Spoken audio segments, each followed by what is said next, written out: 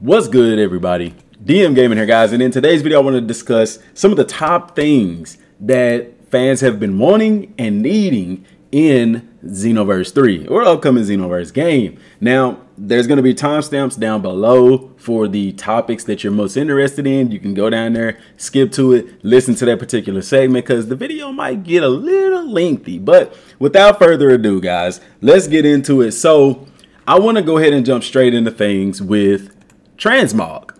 For those of you who don't know what transmog is basically where you can customize your armor or gear to look a specific way despite the stats. So everybody knows in Xenoverse that the clothing has attributes, which is awesome, phenomenal. I wish Kakarot did something like this. However, the downside is that you might not get to wear your favorite outfit or the best looking outfit because of the stats. So keeping transmog as a part of the game, I think will be really, really cool because then you can wear the items that you want to wear, or you can boast that look that you want to have. You know, games are going more towards this now, especially games with gear that has stats like Destiny and other games like that. Don't know why it's just not a common staple.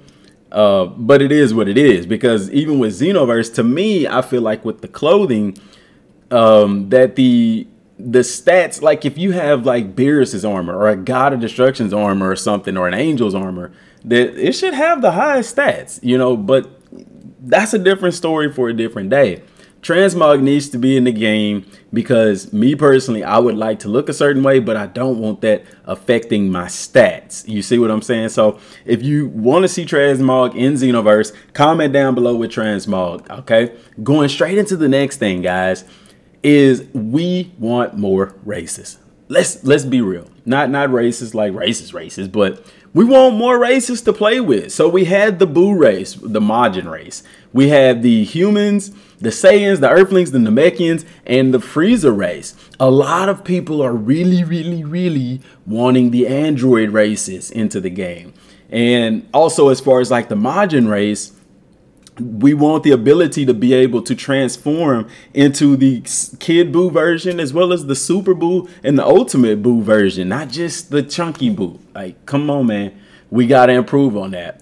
As far as the Earthling goes, let's keep that the same. It's not really much that you can do with that. But the Saiyans, give us the option to have a tail. And if we have a tail, make that tail active. Let's not just, you know, let's not just have a stiff tail going around. You know, the Namekian race there, the Frieza race, but like I said, the Android race would be a really cool one. And I have another race that's coming that I want to talk about, but I'm going to pair it with another topic. So if you would like to see more transformations in the comment section down below, let me know what type of, I said transformations, didn't I? Yeah. If you would like to see more races, comment down below with the race that you want to see the most. Y'all, we ain't editing this, man. We doing this live. Let's go.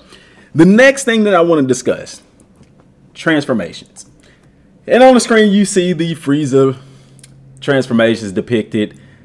Why can't we have all of those? This game is apparently going to be on next gen only. I'm pretty sure it's going to use the Unreal Engine 5, which, guys, subscribe to the channel if you haven't, because I am going to do a video on Unreal Engine 5 that you don't want to miss. And I'm going to tell you why it's going to make future Dragon Ball games out of this world. But the Frieza race. Can we get these transformations? Can we get all of them? You know, Super Saiyans, the Saiyans have like 50 million transformations. But with the Frieza race, you just go golden. Why is that? That doesn't make any sense. Along with that, the Android race. I know people are thinking Android 17 and 18, which is fine.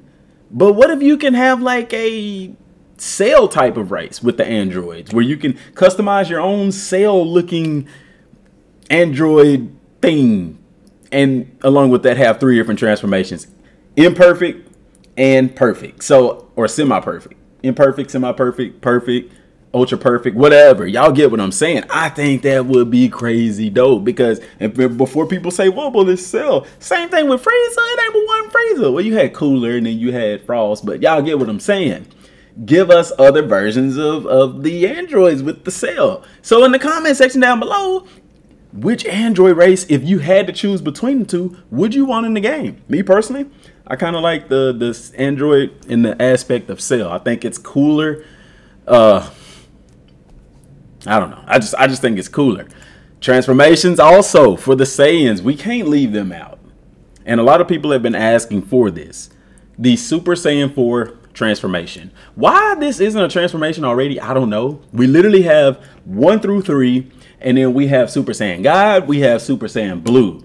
Yet we don't have Super Saiyan 4. Why not?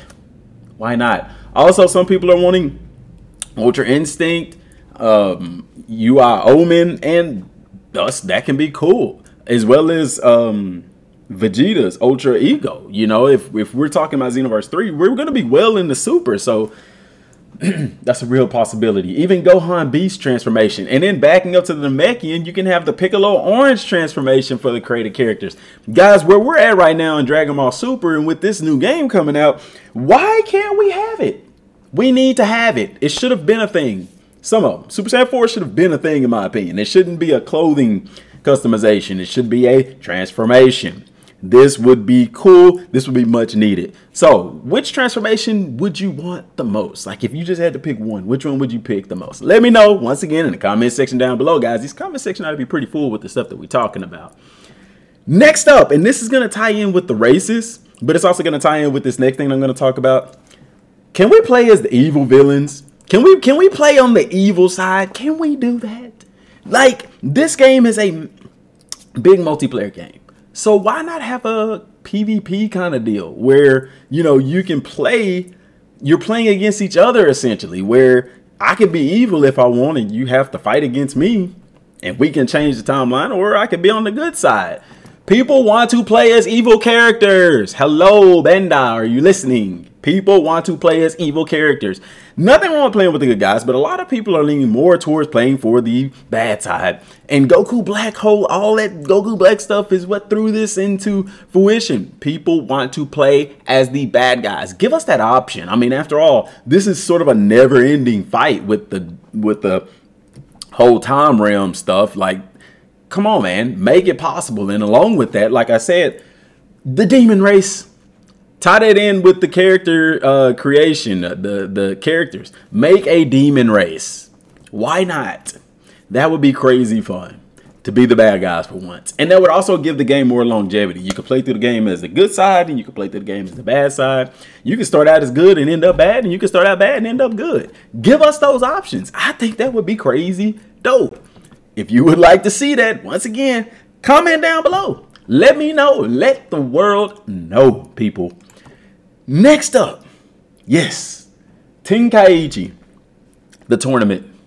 Guys, we have tournament mode in the game, but it's scheduled and you can't do it offline. You got to play against people online. Can we bring back the old school tournaments where you can literally knock people out of the ring? You can have ring outs and things like that. And you can do it offline. Make it offline. I mean, I don't mind having the world, the Toki or Kantan, whatever the new city gonna be, you know, the online tournament. That would be really cool. It's fun to play against other people from time to time. But I'm a big single player guy. Like, I like playing by myself.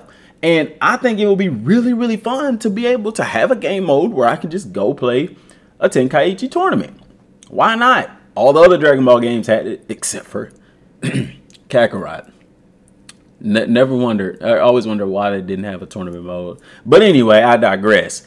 Tournament mode needs to make a solid return offline tournament mode. That way we can play whenever we want to. We don't have to wait till the special thing with Bandai Namco. So guys, no need for a timestamp. Video didn't go that long. But let me know down in the comment section down below, which of these things are you most excited for that you would like to see implemented into the game? Now, I would like to do a more detailed breakdown of each of these things that we talked about. So be sure to stay tuned to the channel for that. This is kind of just a brief run through of some of the major things that we would like to see. Now, there are other things that I want to talk about that I will talk about because we've got plenty of time to talk about it after all.